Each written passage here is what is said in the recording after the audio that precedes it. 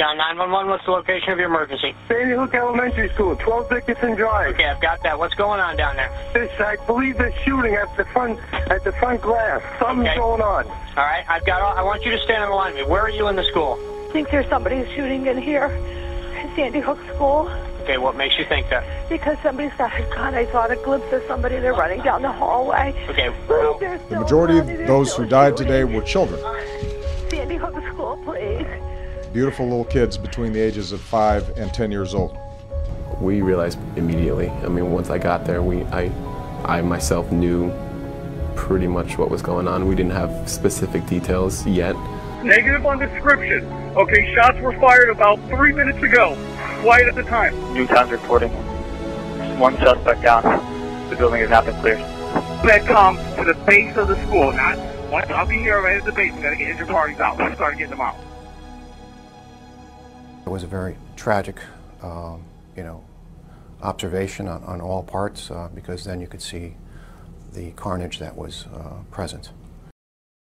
As 2012 was coming to an end, the United States of America was ready to put the year behind them, and after suffering from the 12th deadliest shooting ever recorded in the country at that point, the Aurora Movie Theatre massacre which shook the nation, I don't think anyone was prepared for what was about to happen on one morning in December. As residents of Newtown, Connecticut were preparing for the Christmas holiday and the eventual New Year, an incident was about to occur at the Sandy Hook Elementary School, which until this day remains the deadliest mass shooting event to take place at an elementary school in America. 20 children aged 6 and 7 years old were gunned down in their classroom by a complete stranger who had many years before attended the school himself, 20-year-old Adam Lanza. He would go on to take the lives of not only those innocent souls, but the souls of innocent teachers and his mother, before proceeding to take his own life. Ladies and gentlemen, today we look into the devastating case of the Sandy Hook Elementary School mass shooting. For many of you, you'll be familiar with this case and the unanswered questions surrounding a motive,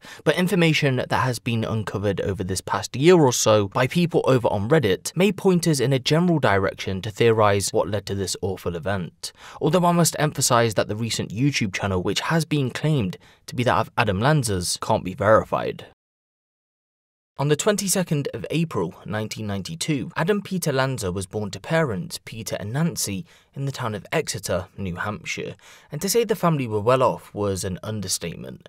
Adam had been born into a family home built by his parents, located within farmland that was owned by his grandparents. High school sweethearts Peter and Nancy had tied the knot some years prior, and after having their first son, Adam's older brother Ryan Lanza, Nancy knew she wanted to build a property within her family's land so they could settle down for the decades to come. However, all wouldn't go to plan when Adam was born. You see, Nancy had dropped out of university after the pair had placed long-term bets on Peter's career. They couldn't both afford to go to university, a move that she would call her biggest regret in life as the years passed. So while he attended university, she picked up various jobs, including starting her own business at a laundry. Eventually though, she sold the laundry and got an office job with a life insurance company. Peter's father was a legendary salesman and investment broker with the company, which gave Nancy an edge in securing the job. Coming full circle then, and with her first pregnancy, Nancy was able to make the 50-mile trip to work with no problems. But with Adam, her blood sugar would plummet, throwing her off balance. Then waves of nausea came, increasing in frequency and intensity the more she tried to power through it. This in turn would see her performance decline at work, and eventually she was granted 5 months medical leave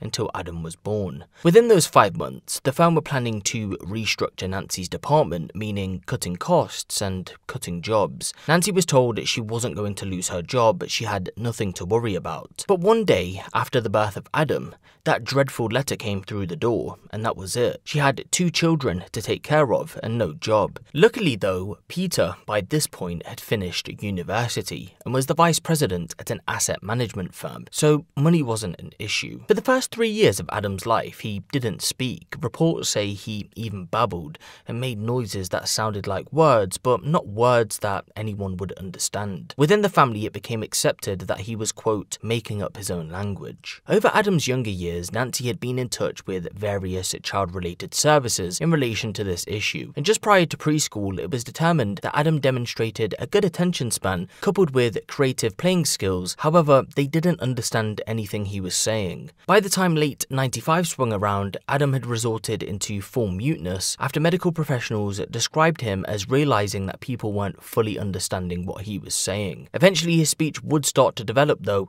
but more underlying issues were on the horizon. He was observed engaging in several repetitive behaviors, was sensitive to smells or sometimes smelt things that weren't there. He would also sit and hit his head repeatedly.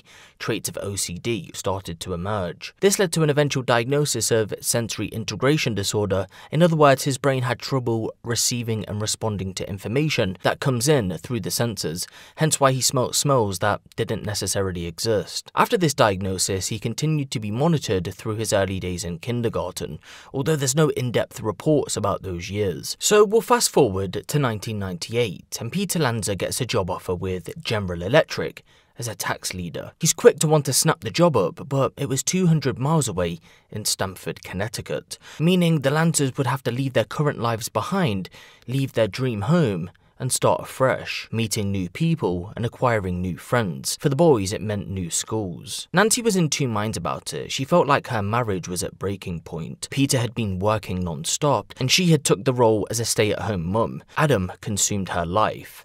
However, after researching the school systems in Connecticut and feeling it would be more suited to Adam's needs, she decided it was for the best. In the summer of '98, the Lanzas were ready to settle down in a village they now called home, Sandy Hook. Both Adam and Ryan would attend Sandy Hook Elementary after the relocation. Adam would go on to be monitored until the 4th grade, where he was eventually described as being up to academic level for his age, and his speech had improved massively with the help of speech therapy within the school. By this point though, he was still described as being shy and withdrawn, but there were moments where he would socialize with other children. He would get involved. Peter and Nancy also had broke up around this time, but wouldn't divorce until a later date. The breakup was initially hard on the boys, but eventually they learned to live with it after the schedule ended up being the same. Peter had worked that much, he would normally see the boys on the weekend anyway, and that continued. Two drastic events would take place in Adam's life in the following year. Depending on who you ask, one of those was a major red flag. In 5th grade, Adam made a best friend, and the pair would go on to author a book, The Big Book of Granny. Now, some of you might be thinking to yourself, maybe this was a book about an innocent grandma. Well, if you didn't guess it by now, it was the complete opposite. The truth was much darker. The Big Book of Granny in a nutshell consisted of narration about murdering children, cannibalism, and taxidermy of humans, amongst other topics not usually spoken of by a child in the 5th grade. However, it should be noted that various sources do say the book was created via some sort of school project, and it mustn't have been that much of a concern because everyone knew about the book, as Peter was quoted years later as saying Adam was trying to sell copies to other children. Adam was optimistic about attending middle school, but in reality, this is where major issues really started to begin. Reports say that Adam gave up several activities and hobbies that he either took up in his first year of middle school or that he did previously. He became more reserved and wouldn't leave the house. He even declared that he didn't want to celebrate holidays anymore, including his birthday. What was supposed to be a huge leap forward in life for Adam proved quite the opposite, and this was the result of the change in circumstances regarding school. His anxiety levels went through the roof due to social aspects of the classroom. That would in turn distract him from his course, causing him to fall behind with his homework. He was also reluctant to ask questions as he felt it would slow the class down, and he sensed resentment when that happened. Nancy believed Adam was bullied, so did Peter, although he would later come out to say he was never actually informed of any bullying incidents that took place. Rather, his speculation was because of the person he became. He thought he could have been an easy target for bullies. Either way, middle school was hell for Adam. He was eventually moved on to a Catholic school. It had smaller classes, it was more tailored to his way of learning, and to start, it was great. However, within 1 year, he was removed from the school, but it isn't clear whether this was Nancy or the school's decision. What should be noted though is that Adam continued to write similar stories to that of The Big Book of Granny. One teacher described his writings as this: "I remember giving creative writing assignments to students, instructing them to write a page or two on whatever they wanted to talk about. Adam would write 10 pages obsessing about battles, destruction, and war. I've known 7th grade boys to talk about things like this, but Adam's level of violence was disturbing. I remember showing the writings to the principal at the time, and Adam's creative writing was so graphic that it couldn't be shared. This time, it doesn't seem as if anyone was informed of the writings. It would only later come out that he had produced the work. Peter said he was left in the dark." A decision was made to enroll Adam back to his previous middle school, and he would attend, but only a few days into it, it was reported that he wasn't sleeping well and wasn't eating. He would be taken to hospital, but was eventually diagnosed with Asperger's syndrome by Dr. Paul Fox. He visited Dr. Fox away from that specific hospital appointment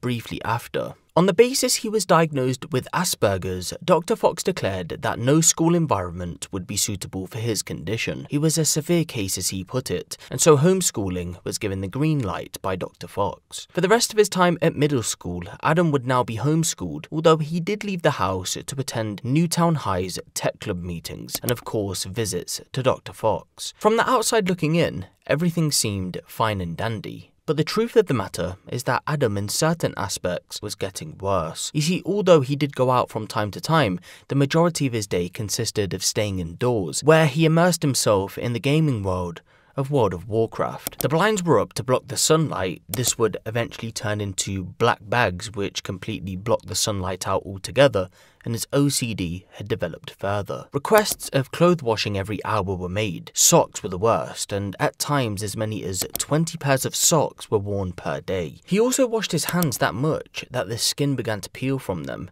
But remember, only certain aspects of his life were getting worse. Surprisingly, when moving on to high school, he was ready to try and make the step to attend rather than being homeschooled. At the end of his final middle school year, a dance ceremony was held as a sort of rite of passage, a goodbye to the teachers that guided students through those years of learning. But Adam wasn't allowed to attend, so Nancy and Peter purchased the home version of Dance Dance Revolution for his PlayStation 2, complete with a plastic mat that he could spread out on his bedroom floor. It looked similar to an arcade setup, and he was free to dance whenever he wanted. Either way, this step towards high school was growing ever closer, and Dr. Fox was pessimistic about the idea. Many others, however, were supportive. In order for this to work though, a plan was laid out, and in simple forms, it consisted of Adam avoiding as many people as he could, attending high school either earlier or later, depending on the circumstance. He would then return home and delve deeper into the online world.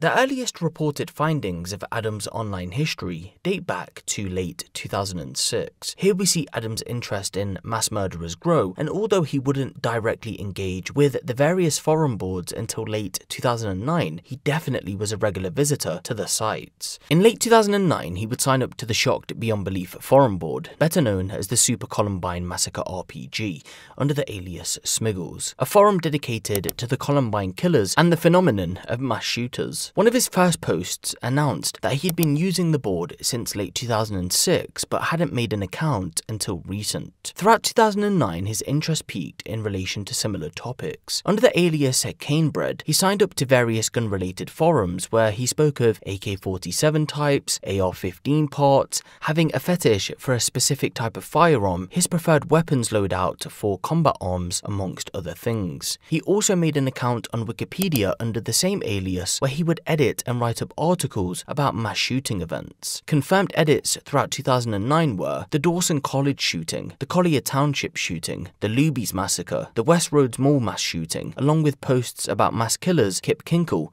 and Larry Jean Ashbrook. In 2010, similar edits were made in relation to the Cello Mall shooting and mass murderer Richard Farley, but no other specific edits in relation to mass murderers or mass murder events were ever posted past early 2010 from the information that we currently have anyway. Moving forward, his online activity focused heavily on firearm-related topics, but it's thought he'd still been researching and gained information surrounding various mass murderers. Adam's obsession with mass killers was clear to see. Of course, no one from the outside knew what was going on, but had they seen the 7x4 foot sized spreadsheet listing around 500 mass murderers, they would have knew what his mindset was straight away. The list consisted of the killer's stats, including the number of casualties, category of weapons used. He was careful to list every single weapon, and of course the shootings were ranked by the kills they had acquired. In 2011, Adam would call into Anarchy Radio, an anti-civilization show where he would appear to sympathize with Travis the chimp, and compares the chimp to that of a mass shooter. Travis the chimp was a chimpanzee that had been domesticated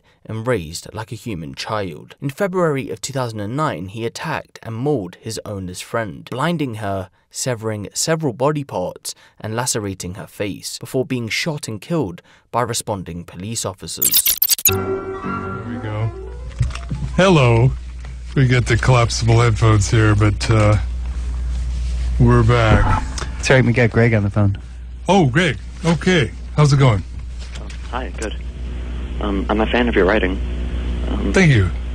I'm sorry to bring up such an old news story, but I couldn't find anything that you said about the topic, and it seems relevant to your interests, so I thought I would bring up Travis the chimp. Do you remember him? I don't.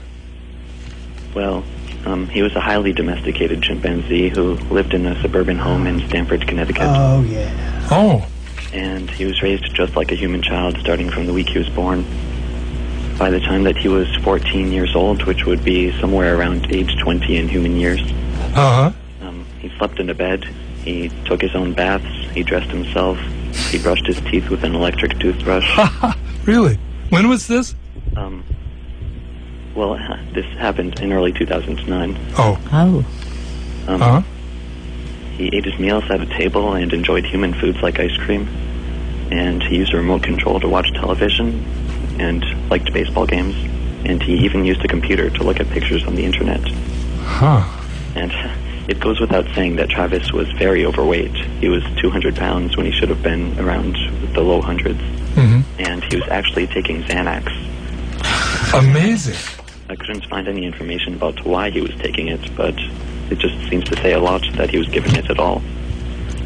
And basically, I think Travis wasn't really any different than a mentally handicapped human child. But anyway, one day in February 2009, he was acting very agitated, and at some point grabbed his owner's car keys, went outside and started beeping from car to car, apparently wanting to go for a car ride. And he was acting very aggressively, so his owner called her friend over to get her to help him to calm down and go back inside. And once she arrived, he immediately attacked her, and his owner tried to stop him, but couldn't, and she even resorted to stabbing him with a knife, but nothing worked. And she said that after she stabbed him, he looked at her as if to say, "Why'd you do that to me, Mom?" Because apparently that was what their relationship was like, no different than between a human mother and a human child. So after the stabbing, she called the police, who arrived 12 minutes after the attack, at which point her friend was pretty close to dead. And once the cruiser came up, Travis went over to it, tried to open the locked passenger door. He smashed off the side view mirror, went over to the driver's door, opened it, and the cop shot him. He fled back into the house, where he went to his playroom and bled to death. And this might not seem very relevant, but I'm bringing it up because afterward, everyone was condemning his owner for saying how irresponsible she was for raising a chimp like it was a child, and that she should have known something like this would happen because chimps aren't supposed to be living in civilization. They're supposed to be living in the wild among each other. But their criticism stops there, and the implication is that there's no way anything could have gone wrong in his life if he had been living in civilization as a human rather than a chimp. Indeed. I'm so interested in Travis because he brings up questions about this whole process of child raising. Isn't something which just happens to gently exist without us having to do anything, because every newborn child, human child, is born in a chimp-like state, and civilization is only sustained by conditioning them for years on end so that they'll accept it for what it is. And since we've gone through this conditioning, we can observe a human family raising a human child, and I'm sure that even you have trouble intuitively seeing it as something unnatural. But when we see a chimp in that position, we viscerally know that there's something profoundly wrong with the situation. And it's easy to say there's something wrong with it simply because it's a chimp, but what's the real difference between us and our closest relatives. Travis wasn't an untamed monster at all. He wasn't just feigning domestication, he was civilized. He was able to integrate into society. He was a chimp actor when he was younger, and his owner drove him around the city frequently in association with her towing business, where he met many different people and got along with everyone. If Travis had been some nasty monster all his life, it would have been widely reported, but to the contrary, it seems like everyone who knew him said how shocked they were that Travis had been so savage, because they knew him as a sweet child.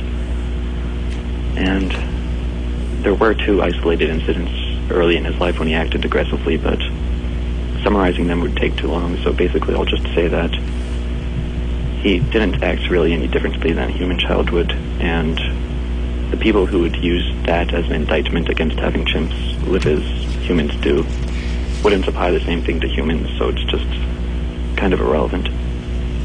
But anyway, look what civilization did to him. It had the same exact effect on him as it has on humans. He was profoundly sick in every sense of the term, and he had to resort to these surrogate activities like watching baseball and looking at pictures on a computer screen and taking Xanax. He was a complete mess.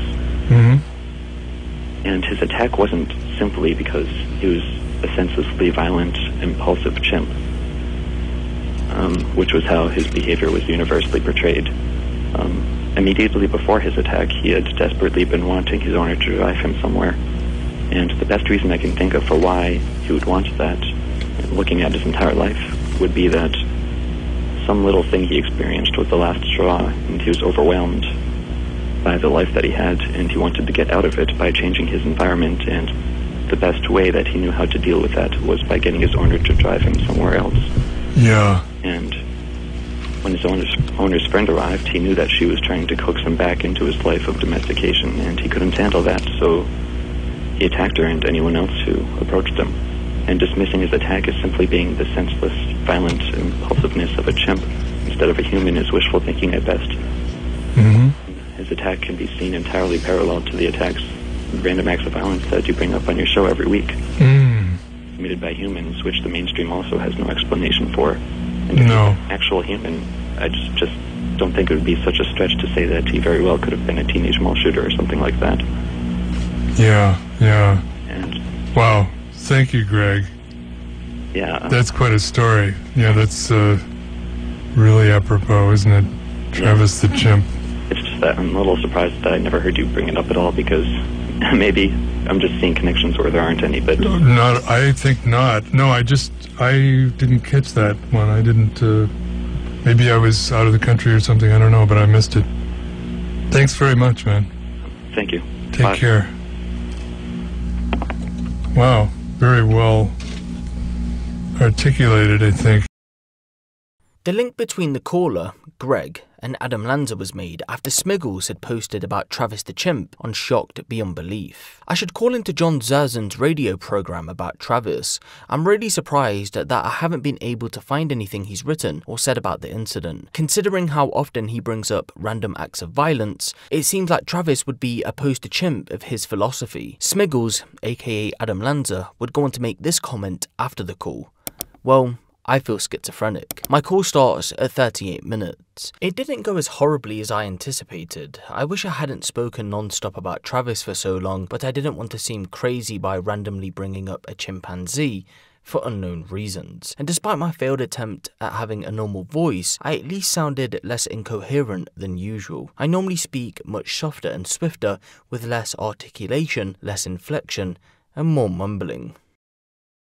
Away from his online activity and rewinding the clock back a few years to 2008, it was reported that Adam had stopped seeing all medical professionals in relation to his disorders, and moving forward, that would stay permanent. He would soon be integrated back into a normal class after it was assessed he was doing well, and although he still suffered with certain conditions, the rest of his school life was relatively normal, so to speak. And in June of 2009, he would graduate from Newtown High School with a diploma. So it was time for him to gear up for college. Although the end of school went fairly well for Adam, he dropped out of his first year of college, but it isn't exactly clear as to why that was. From emails later recovered by the FBI, Nancy Lanza had spoke to Peter in regards to an incident that had happened. She couldn't figure out what it was specifically, rather Adam's reaction to it resulted in muteness, him covering his face, and he went straight to his room, where he stayed for hours without eating. He had dropped out only 1 month after securing his diploma, and as you know, throughout that specific summer, he continuously posted about mass murderers. Take from that what you will. Details are hazy as to what happened for the following year, but in September of 2010, Adam wanted to join the Army Rangers. However, Peter thought this goal was unrealistic. In the end, Peter's thoughts about the situation proved true. Adam never joined up, rather took on some new courses at Newark Community College. Peter and Adam would end up having a heated back and forth about how many courses Adam could take on. He wanted to take on 5, but Peter thought again this was unrealistic. This right here, ladies and gentlemen, would mark the end to the pair's relationship. Moving forward, they'd never speak again. Peter attempted to reach out various times after this point,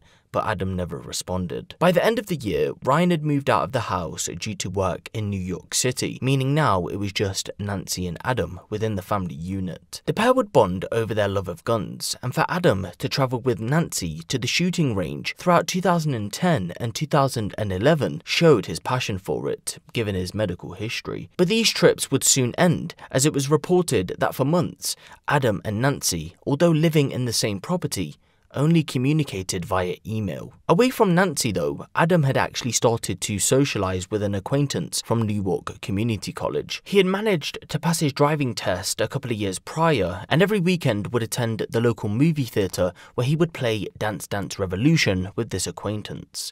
He went there so frequent, he was known as the Dance Dance Revolution guy. He would dance on for hours, sometimes 10 hours at a time, his clothes drenched in sweat.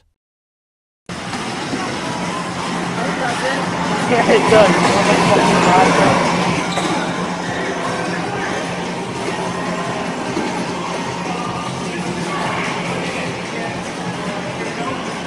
Always to the right of us, left of us.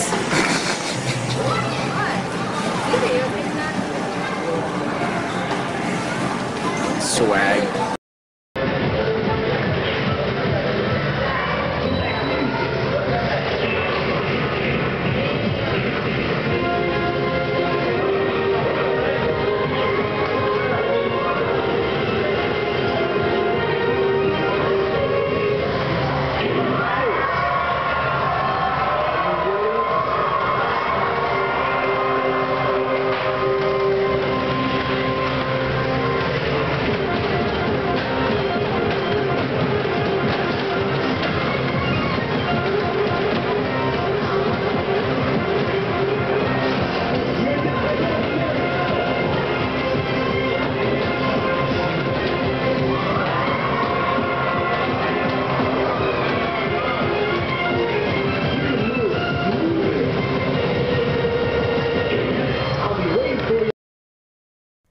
On the 13th of December 2012, the GPS unit in Adam Lanza's vehicle logged that from 9:09 until 9:32 AM, he had turned right off of Riverside and drove past Dickinson Drive, the entry to Sandy Hook Elementary School. He continued for approximately half a mile before pulling off onto Chimney Swift Drive before turning around and following the same route back home to Yoganda Street. On this day, there was no indication that he had entered the school grounds. At roughly 10 PM, Nancy would return home from her Thanksgiving trip in New Hampshire. She went back to her family's farm where she once lived. They caught up, it was a laugh, but it was time to return to reality, to return to Adam, and that's exactly what she did. Upon arriving through the front door, she took a shower, planned an appointment with her friend for a dress fitting, read a book, and went to sleep. The next morning, sometime before 9 AM, a neighbour who lived on the same street as Adam and Nancy heard what sounded like 3 or 4 rifle shots, one after another. The shots did sound unusually close, but he figured it was just a hunter out in the woods who had lost their way. Sadly, the reality was much more darker, and the events that unfolded on the 14th of December 2012 would not only shock the local community of Newtown, but the entire United States and beyond. And once again, I'm Diane Sawyer here at ABC News headquarters in New York. We're coming back on the air with the breaking news. New reports about the casualties in that shooting at the Sandy Hook Elementary School in Newtown, Connecticut. And I want to go straight to ABC's Pierre Thomas because he's learned more about how many may have been injured and may not have made it. Pierre. Diane, we're being told by multiple state and federal sources that unfortunately more than a dozen people have been shot and killed at that school, and that number includes children. It does include children, and again, we have heard reports of casualties of some of the adults in the front office, but Pierre, how strong is this news? How much can we say to people that we know that it has reached this shattering level? Well, the situation is very fluid, but we have been very careful to try to talk to as many different sources as we can from multiple agencies, and again, from state, federal sources. We are being told that more than a dozen shot and killed at the school. Obviously, the parents and the school community will be notified as additional information comes in, but my sources are just devastated. They're calling it a tragedy of epic proportions.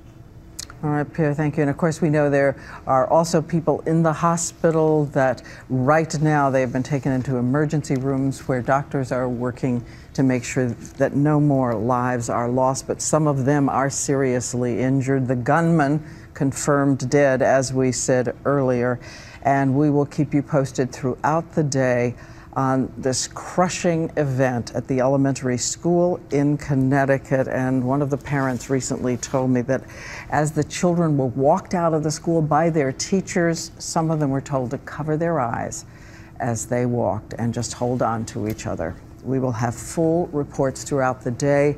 We are always there, of course, at abcnews.com, and I will see you again on World News tonight. In the days leading up to the 14th of December 2012, Adam Lanza had reportedly visited the Sandy Hook Elementary School website various times. In retrospect, we can see that he was more than likely searching up the final step of his plans. On the 14th, he was ready to execute them. Sometime before 9:30 a.m., 20-year-old Adam Lanza shot his mother Nancy 4 times in the head while she slept. The mother, who spent her life trying to do the best by Adam, in the matter of seconds, had her life taken by him. The 4 shots, Peter said, represented a bullet for each member in the family: Nancy, Peter, Ryan, and Adam. He was sure that had both he and Ryan been home at the time of the initial shooting, they too would have been killed. Following the shooting at the house, Adam made his way over to Sandy Hook Elementary in his Honda Civic. He was armed to the teeth. In his possession was a 12-gauge semi-automatic shotgun, a semi-automatic rifle, and 2 semi-automatic handguns. He had also taken 24 magazines in total. They were full: 2 for the shotgun, 10 for the semi-automatic rifle, and 6 magazines each for both pistols. The route Adam had taken to the school was exactly the same as he had done the day before. Moments before 9:35 a.m, he arrived but decided for whatever reason to leave the shotgun along with the 2 magazines in the car. Dressed in military-style gear, although it wasn't actually body armor, he placed his earplugs in and was ready to unleash a wave of violence that had been all too familiar in modern-day America. To start, he pulled back the charging handle on the AR-15 and fired a single round into the pavement to make sure the magazine was inserted properly. He swiftly moved on to the entrance, but the door was locked, and so shots were fired in a glass panel so he could enter. Some of those initial shots were heard as the school intercom had been rolling for morning announcements. Principal Dawn Hochsprung and the school psychologist Mary Sherlach were meeting with other faculty members in a staff room when they heard but didn't immediately recognize the gunshots. The pair, along with lead teacher Natalie Hammond, stepped into the hall to determine the source of the sound when out of nowhere they encountered none other than Adam Lanza. Witnesses say all 3 shouted, "Shooter, stay put," which thankfully would save multiple staff members' lives, and in turn would save pupils' lives. The school janitor Rick Thorne would yell, "Put the gun down." Instead, Adam opened fire, killing both Dawn and Mary. Natalie had been shot in the leg and sustained a further gunshot wound. She instantly dropped to the ground, pretended to play dead, and when everything went silent, she crawled to the conference room and pressed her body against the door to keep it closed. From here, Adam made his way towards the room where the faculty meeting was being held. More staff were inside, but they were hiding. According to those members of staff who hid, he did enter but couldn't see anyone, so he made his way out, and it was now open season on the classrooms. The closest classroom was that of classroom 12, but there had been a dark-coloured paper covering the door's glass pane from the inside. It had been left by accident after a recent lockdown drill. Uncertain over who or what was on the other side of the door may have been the reason he decided to skip. There's conflicting reports about Adam's next moves from here, but the facts are that he entered classroom 8 and 10. For sake of this video, we'll say that he went to classroom 8 first. Room 8 was a classroom of first graders taught by Lauren Rousseau and Rachel Davino. Rachel had been a substitute teacher only 1 week at that point, as she was working with a special needs child. Everyone in that classroom would fall victim, leaving only one child as a survivor. According to ballistics reports, the whole class had attempted to take refuge in the bathroom, but because it wasn't big enough to keep all 15 students in, along with the 2 teachers, the door had stayed slightly open. Sadly, Adam had noticed, walked up to the door, and fired continuously. Witnesses to this particular part of the shooting heard a young boy shout, "Help me, I don't want to be here," to which Adam responded, "Well, you're here." A 6-year-old girl would survive this part of the shooting. She would eventually be found by police in the classroom following the events that had unfolded. She had hid right in the corner of the bathroom, only surviving after playing dead. Adam would then make his way to room 10.